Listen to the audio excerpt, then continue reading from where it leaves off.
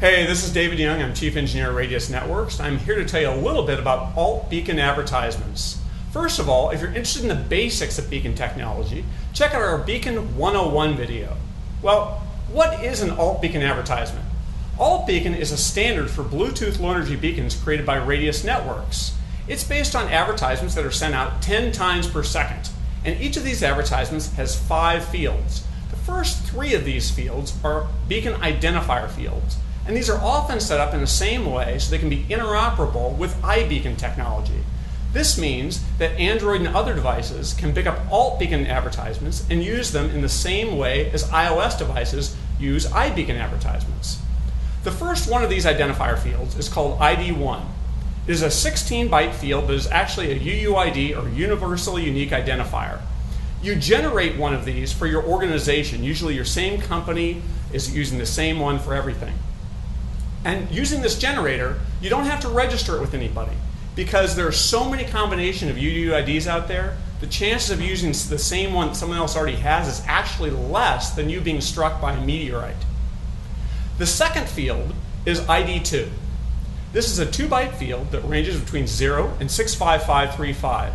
You usually use this field to group your beacons into some logical order. The third field is called ID3. Now this is also a 2-byte field that ranges between 0 and 65535. This is often used as a sequential beacon identifier, number 1, number 2, number 3, and so on. But there's nothing saying you have to use it this way. You could set all ID3 values to the same value. In fact, there's nothing stopping you from setting the same value for all your beacons for all of these fields. It all depends on how you want to set it up. The fourth field is called the power calibration value. What this is the measured expected signal strength that the beacon will have on a receiving phone at a distance of 1 meter away. This is used to estimate the distance between your mobile device and the beacon. You can get a rough idea of how far you are away using this technology. The last field, number 5, is the data field.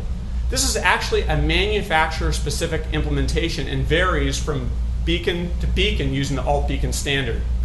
The 1-byte can have a number of uses. It can be used as perhaps as a battery level if you have a battery-powered beacon, or it can be used maybe with a temperature sensor to tell you what the temperature is as sensed by that beacon. These are all the fields that are there in an AltBeacon advertisement. It's actually pretty simple, but using this as a building block, you can make some pretty sophisticated applications. If you're interested in learning more about beacon technology, check out our other videos or go visit us at radiusnetworks.com at the link below.